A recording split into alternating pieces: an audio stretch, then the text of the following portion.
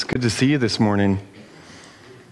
The lights earlier, it was red, or it was green, yellow, red, and I chose that this week to signify our transition from Genesis 2 to Genesis 3, because we're kind of moving from green to red in a theological sense. And I'm so glad that you're here this morning. I'm glad to be here. I'm kind of amazed that I'm standing up here right now. I've preached a lot of sermons, but never on a week when I was moving as well. And so you can imagine that my body is exhausted, but I'm still, God, He just comes along and He sustains you and He gives you what you need for what He has set before you. And so I'm still very excited and delighted to be bringing the message from Genesis chapter 3 this morning. And I hate to be the bearer of bad news,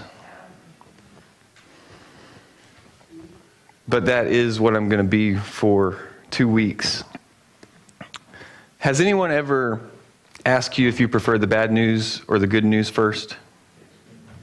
What do you usually say? Wow. Would anybody say that they prefer the good news first? I would. Todd, we got a couple? Okay. I can understand either preference, really. But when it comes to the good news of Jesus Christ, you need the bad news first.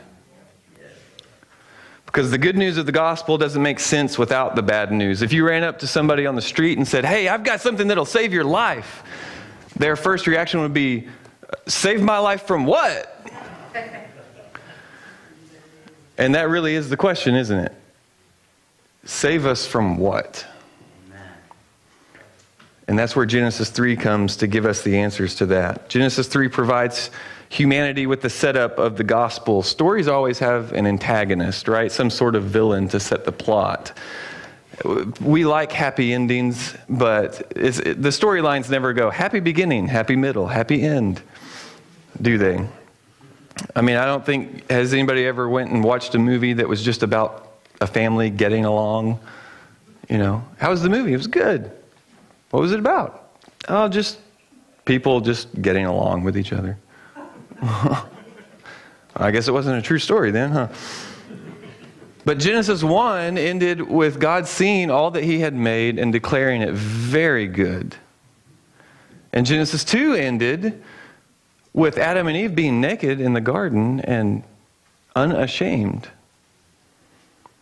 But it's like at the last verse of Genesis 2, you see the scene, right? And it just pauses. The scene freezes and it's happy and it's green and there's these wonderful blue skies and the musical score is like babbling brook and birds chirping and Adam and Eve are just smiling and the scene just pauses on that and it freezes and then the music slowly starts to fade out and change, and it becomes eerie,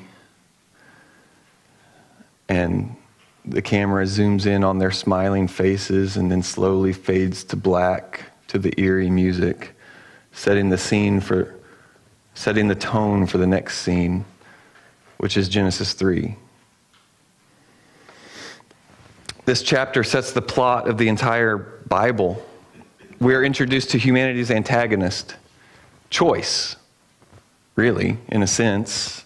I mean, it was introduced in chapter 2, and Toby even talked about choice last week, but now we see where it leads. And of course, Satan is a villain and antagonist, and sin is the problem. But in a way, when you think about it, the real antagonist is kind of choice. And I don't say that it's the same thing that allowed Satan to fall in the first place, right? And maybe antagonist isn't the right word, but it's hard to come up with the right word because, choice isn't bad. It's right because it's given to us by God. Yet it's also where the tension lies. There was choice in Genesis 2, and everything was good. But then we see that with choice in Genesis 3, everything becomes not so good as sin enters the world. And next week, we're actually going to finish the rest of the chapter of Genesis 3 as we look at the effects of sin entering the world. But this week we're just focused on the first 6 verses as we see how it got here in the first place. And people would call this passage of Scripture the fall. It's Genesis 3, 1 through 6. Let's see what it says. Ready, Brennan?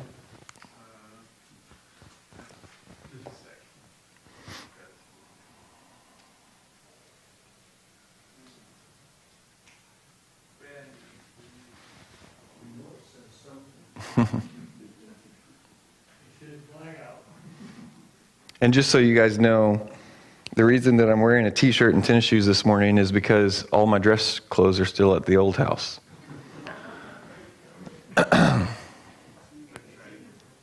All right, here we go. Genesis 3, 1 through 6. Now the serpent was the most cunning of all the wild animals that the Lord God had made.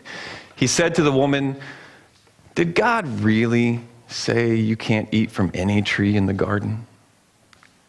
The woman said to the serpent, "We may eat the fruit from the trees in the garden, but about the fruit of the tree in the middle of the garden, God said, 'You must not eat it or touch it, or you will die.'"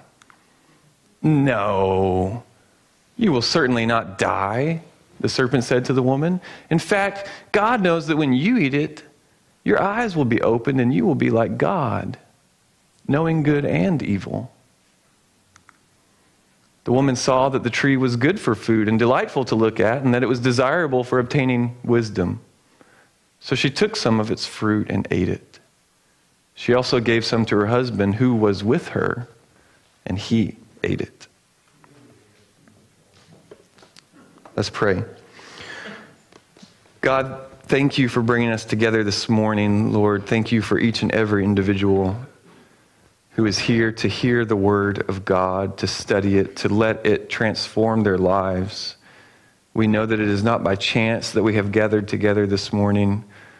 We know that it's not by chance that this is the passage that we are studying. Lord, you have something for every one of us. Every time we open the word of God, you have something to teach us, to transform our minds, that we need to use to transform our lives.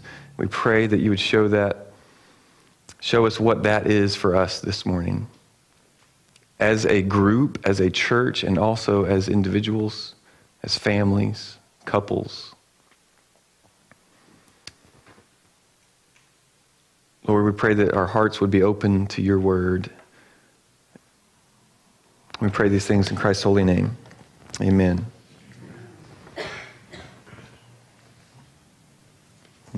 Now, when it comes to sin, we often have more questions than we have answers, don't we? And I think that by the end of today, that will still be the case. But I hope to provide as many answers as the Bible provides for us. When we do study Scripture, though, sometimes we have to realize that God just doesn't give us all the answers that we look for. But he does give us all that we need. But there is no way to study this without faith. There remains mysterious elements to all of it. And that's okay.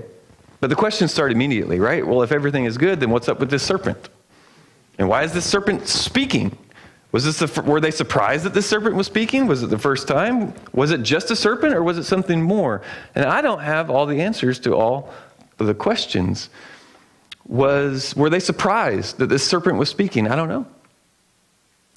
Was it the first time an animal has spoken to them? I don't really know. Balaam's donkey spoke to him, so it's not the only time we've seen that in Scripture. But one answer I do have, though, is that this was not simply an animal. Revelations 12:9, I believe, reveals what most of us assume when we read the passage, even though it's not explicitly stated.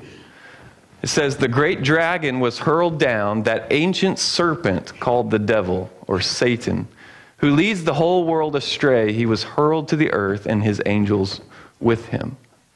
So in Revelation and throughout Scripture, we have Satan described as this ancient serpent who leads the world astray. And I don't think there's any doubt that this serpent was Satan.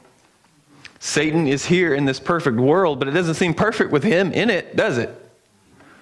How is Satan there? I don't know for sure. He can't create things, so I know that he didn't create a serpent. So he must be either possessing it or, appearing as a serpent or somehow tricking Adam and Eve into thinking that he was a serpent. I don't know exactly how, but that's probably not the question that bugs us as much as why. Why was he there? We know why he wanted to be there, but why did God let him be there? To that question, I will probably not be able to give you a satisfying answer unless you're satisfied with trusting that it was a good God's good plan. What else can I do? What else could I give you? We could spend the rest of our lives studying and theorizing and philosophizing about it, but at some point there will come a time when you have to trust in God's goodness, in his love. And for some mysterious to us reason, God loved us enough to let Satan in the garden.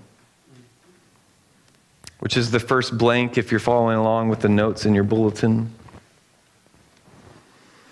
And God loved us enough to give us the choice in the first place, which Toby talked about last week, because maybe true love and worship are not truly love and worship if they're forced.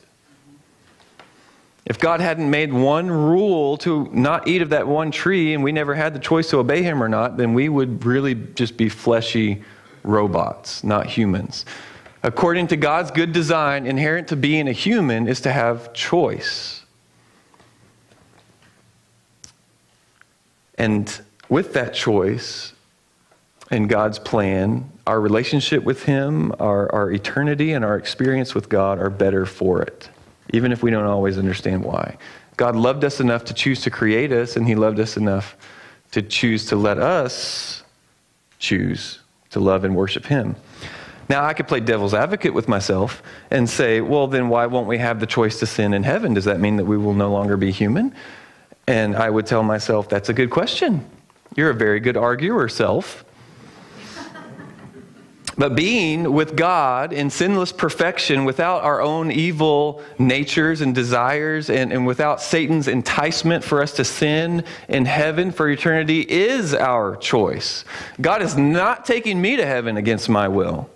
I am choosing that. I say, yes, God, please come take me out of this. Remove sin from my life. Remove it for eternity. I don't want it anymore. I want it gone forever. And so in heaven, God is not going to rid me of my choice. He's going to honor my choice. Hallelujah. But let's get more into what was happening here in this passage. Satan started talking to Eve. Now the serpent was the most cunning of all the wild animals that the Lord God had made. He said to the woman, Did God really say you can't eat from any tree in the garden? Now, this reminds me of when we tell our kids something like, no more cartoons. And then one of them runs to their siblings and says, Daddy said we can never watch cartoons again. But you see what Satan's doing. He's starting to plant these seeds of doubt into Eve's mind. And he wants to cause her to imagine God as being more severe. He wants her to start doubting and questioning God's word, which is exactly what he wants us to do today, because doubt is foundational to sin. Doubting God's word is foundational to sin. No matter what sin we have, we can find some element of not trusting God. Sin would not be a problem for us if we trusted God with 100% of our being 100% of the time. But we don't. And so sin's a problem for all of us. Now, did God really say you can't eat from any tree in the garden? Right then and there, Satan, or Adam and Eve, straight away should have just cut off the conversation, because it smells. It smells right from the start. Right? Like the serpent is suggesting something that they know is false, and it's about their creator. But they didn't. They proceed with the conversation like a married man who proceeds with the conversation with a woman who asks, Does your wife really satisfy you? The correct answer is not, well, I think so. Why do you ask? The correct answer is, yes, she satisfies me, she-devil, and then you run away. Joseph didn't sit around chatting with Potiphar's wife. He ran away.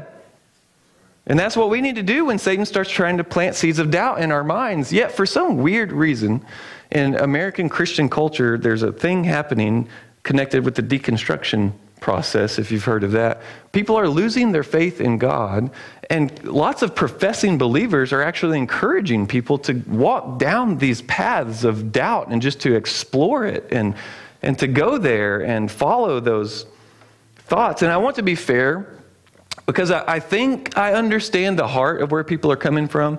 It's true that if we have doubts, and we do, doubt is a common experience, so don't feel like you're unique if you ever have doubts. But when we have doubts, we shouldn't pretend like they don't exist. We shouldn't just act like everything's okay and be, I don't know, just ignore it. But we also shouldn't fall into Satan's scheme. And the advice that I'm seeing in some Christian circles today, if applied to Adam and Eve, would look like, well, you know, this serpent, he does make some good points. And, you know, you should probably just explore what he's saying and figure out what you believe for yourself. And we trust that God's going to get you where he wants you to be. That's insane. That's lunacy. When doubt creeps into our lives, we need to run to God, not from him. Run to God. Run to God's word. Run to God's people, the people who will help strengthen your faith. Adam and Eve should have just reminded each other right then and there, hey, you remember what God said? I remember what God said. Of course, Adam should have stepped up as a leader anyway. We're going to talk about that later. But they should have just cut that conversation off from the start, but they didn't. So it continues. The woman said to the serpent, we may eat from the fruit from the trees in the garden, but about the fruit of the tree in the middle of the garden, God said, you must not eat it or touch it, or you will die. You notice what she did there? She added to God's word. She's continuing the conversation, and in so doing, now she's starting to twist things. God didn't say they couldn't touch the tree. He said they couldn't eat the fruit. You can almost see the wheels start turning in Eve's head. Instead of trusting God's goodness and the goodness of this one rule, now she's starting to change God's character in her mind. She's adding a severity that wasn't there. Now it's 2 rules: don't eat, don't touch. And I was talking with another believer recently about his experience at 2 different churches, and he was moving from one church to another, and one church that he had been attending, he described as being very legalistic. They made up a bunch of rules about things that people weren't supposed to do, that the Bible didn't give them. And he was beginning to attend this other church, and he met with the pastor and sat down, and he asked the pastor, he's like, so what's the difference between that church and this church? And the pastor said, well, they believe that everything is wrong unless God says it's right. And we believe that everything is right unless God says it's wrong. And I thought, that's a pretty good perspective of the situation. And the gentleman sharing that with me said, when the pastor described it that way, he said how freeing it felt to think of things that way, instead of loading yourselves with unnecessary burdens that God doesn't load you down with. Because when we do that, what happens is it starts to alter our perception of God. And we change his character in our minds. And that's exactly what was happening with Eve. And this is, of course, all leading to her eventual denial of God's goodness and authority altogether, because she decides, well, God hasn't done a very good job of making up the rules in my life, so I'm going to make them for myself. That's not right. Oh, yeah. Questioning God's character. That was number 3. But verse 4 says, no, you will certainly not die, the serpent said to the woman. And Satan comes along doing what he does best, half-truths, yet full lies at the same time. That's spiritual math. It's 50% true and 100% false. I know God never changes, but Satan, he's pretty consistent too, right? He's doing the same old song and dance that he's always done. Telling people things that are partially true and 100% evil. Jesus was a good teacher, say atheists. Jesus was a prophet, say Muslims. Yeah, he absolutely was, but you know what? He was God. Well, Satan can roll with that one too. Well, sure, Jesus was a God, the God of this world, say Mormons. And Satan will even appeal to God's goodness with his half-truths. Well, sin is okay because God will forgive you. He didn't even need to do that with Adam and Eve, but you can imagine how the conversation could have gone. Well, God didn't say you couldn't lick it. Why don't you just bite it, swish it around, spit it out? Or surely, if you eat the fruit, God's going to forgive you. Goodness, doesn't he love you? God loves you. He's going to forgive you. No, you will certainly not die, the serpent said to the woman. In fact, God knows that when you eat it, your eyes will be opened and you will be like God, knowing good and evil. Again, with the half-truth, he's right. They will know evil. That's exactly what he wants. In that situation in the garden, everything was good for Adam and Eve. They had complete freedom to enjoy God's creation except one thing, one rule that God gave them to protect them from knowing evil. That was the point. It's interesting to think of the tree of the knowledge of good and evil. They already had knowledge of good. They were living in it. They were experiencing it every day. But disobeying God would open them up not just to the knowledge of good, but the knowledge of evil, because they would do evil, and then they would know evil. And I don't have much interest in theorizing about the tree itself. I think more than anything, it represented our choice. You know, was there something special about the tree? Maybe, maybe not. Maybe God could have just chosen any of the trees in the garden at random. I mean, think about it. If he just picked some random tree and said, don't eat that one, but then they did it, they would be doing evil, and they would be opened up to the knowledge, not just of good, but of evil. Of course, God's desire is that they would only know good, but he also desired that they would choose to only know good. Therefore, they needed some rule that they could disobey, and he gave them one, and if they had obeyed it, they would have been protected from ever knowing evil. But instead, look what Satan does. He comes along, and he presents knowing evil as a good thing. The same thing that he does today. He tried to get Eve to question God's goodness by planting these thoughts in her head that she's actually, hey, you're being deprived of something good. What is it? Well, it's this fruit. What else is it? It's knowing evil. It's crazy. But in reality, we know she wasn't being deprived of anything good. She was only being deprived of evil. But she fell for evil's allure. Which is, again, the same thing that Satan does with us today, the same thing that we fall for. When we walk toward and into sin, we convince ourselves so often that we are being deprived of something good. We can develop this animosity towards God's commands in our lives, thinking, well, he's just keeping us from having fun.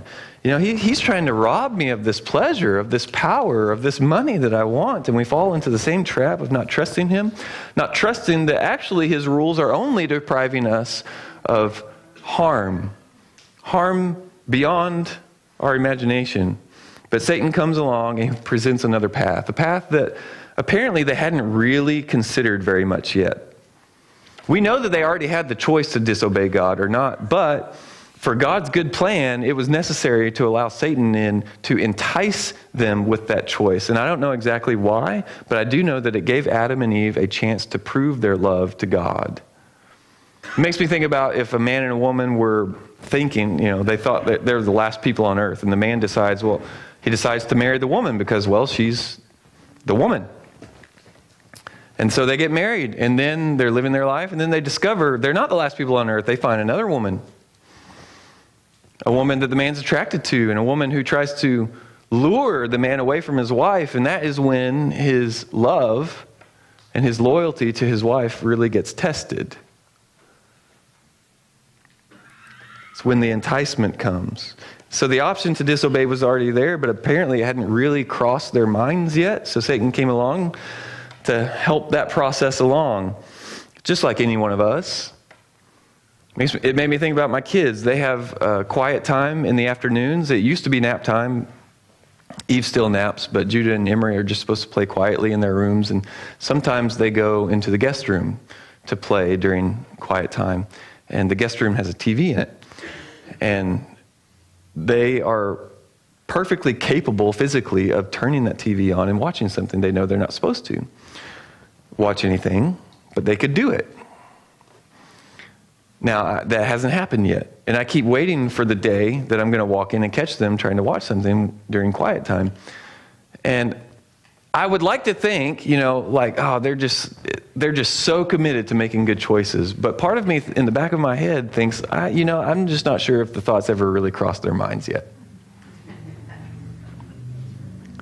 Maybe it has, maybe it hasn't. But if someone else, if a third party too came in and started enticing them with that other option, wouldn't surprise me at all if they gave in to it. And that's what Satan does. He comes in and he presents another path to us that we hadn't thought yet. He doesn't need to embody a serpent anymore. He can just use us. We do it with each other. You see it in kids' lives. Kids will come along and tell other kids, here's how you can get the things that you want. Here's how you can get more TV. Here's how you can get candy. And as often as happened with Eve, Satan steps in to convince us that we should want something that we didn't even want before. Adam and Eve didn't really desire the fruit from this tree before this conversation. It doesn't seem. They knew it was there, but the thing is, they were perfectly content in the abundance of God's goodness that he had given them. But Satan comes along and convinces them, no, actually, you should want this, Have you really thought about it? It's the same thing I do when I'm talking to friends that haven't been on a cruise yet. Leslie and I have done several cruises in our lives. It's our favorite way to vacation. Now, unfortunately, in the Pacific Northwest, it's way more expensive to cruise from here, so we haven't done that since we moved to Oregon. But when I meet friends that haven't cruised and we're talking about vacations, I always like to tell them how much we like cruising and why it, just explain to them, because it's not like it's not like cruises weren't ever available to them before that conversation, but I'm coming along to be like, hey, no, have you actually thought about this? It's really appealing. Here's all the reasons why you should want this. And then you can start wanting something that you didn't want before, which is the same thing that happens whenever we're tempted to sin so often. If we're attuned to our sinfulness, we know that there's always some sin out there that we haven't done yet, something that hasn't crossed our minds yet. But it's waiting, and Satan's waiting for the opportunity to entice us. We might be going right along with life without this particular sin because we haven't thought about it too much, but then something comes along and it presents itself in a new way, and we find ourselves being more appealed. And that seed starts to germinate, and we find ourselves thinking more and more about that thing that we want or that thing that we would like to do.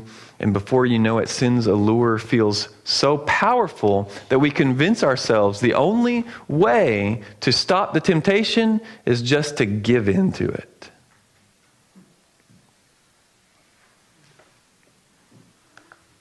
The woman saw that the tree was good for food and delightful to look at, and that it was desirable for obtaining wisdom.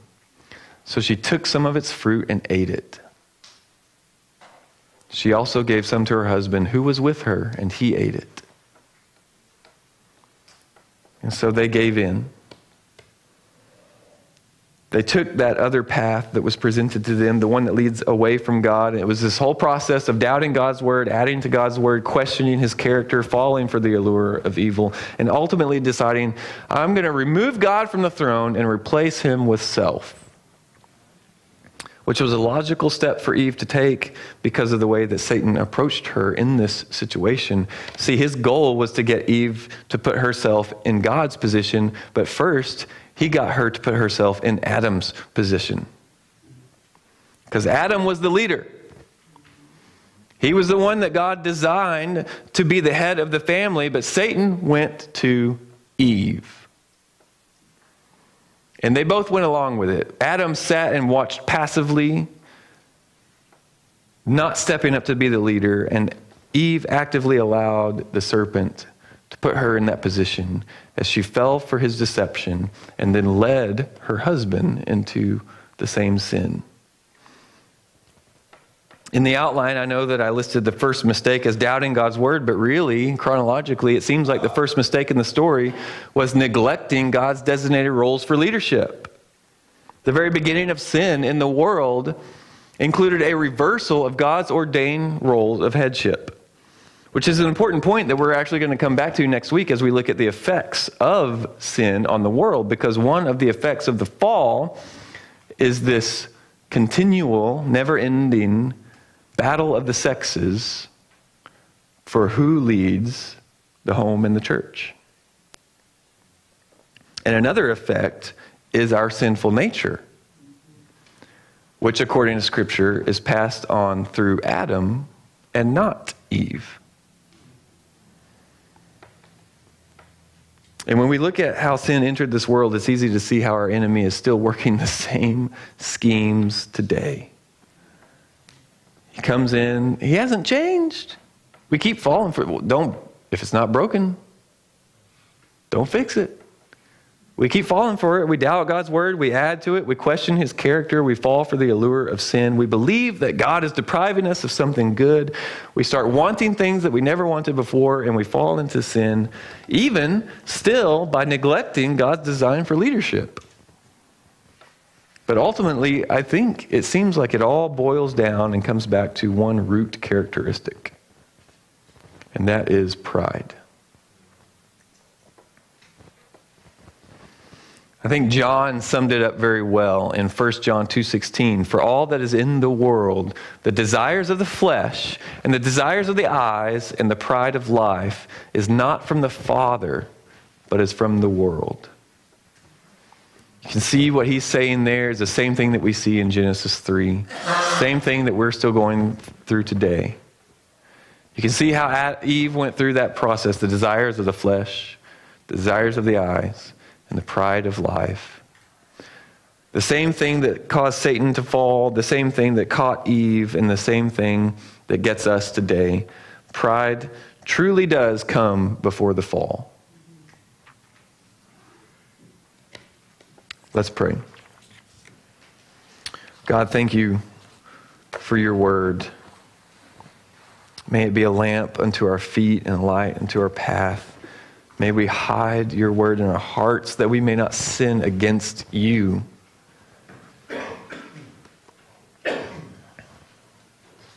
Lord, I know that sometimes we don't understand why you do everything that you do, why your plan included some of these things that we just can't grasp, but we know we have to trust that it's good because you are good.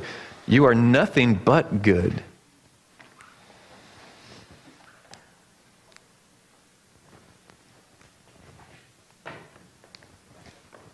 Our perspective, Lord, it changes everything. So often we look at the world and we think, how could God allow all of this bad stuff to happen? But if we look at it the right way, we would see the world and say, how would God allow any of us to live ever? Because we don't deserve it. But you are gracious, you are kind, you are long-suffering. And even when Adam and Eve, you had one rule, and we look back at it and we think to ourselves, oh, they were so dumb, they were so stupid, why would they do that? But if we were in that position, I'm sure we would have done the same thing. Because again, it's easy for us to get proud. It's easy for us to look at other people and say, I would have never done that. It's pride.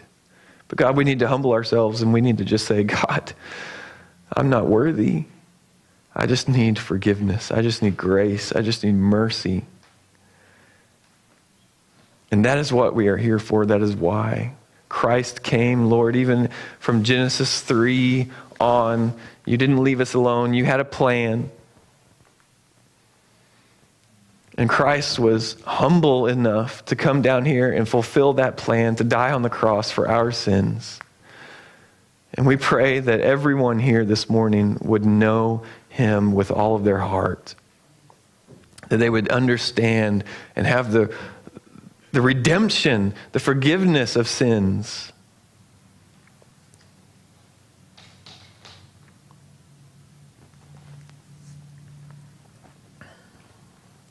God, this world is fallen, it is broken, and it started a long, long time ago. And we've been wallowing in it ever since. But you have been working step by step by step. Lord, we're talking about the bad news, and we need to understand this bad news to understand the good news. The good news that it's not the end of the story. The good news that we are not without hope. But you have sent Christ. And he died, and he rose again, and he sits at your right hand, interceding for us. And to those who repent and put their faith in you, Lord, you promise to seal them with the Holy Spirit and to guarantee eternity with no more sin.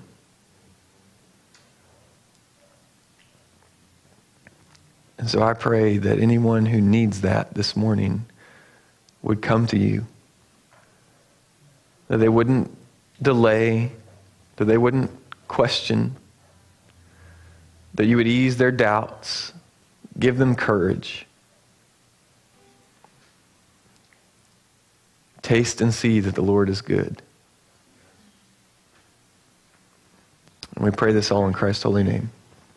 Amen.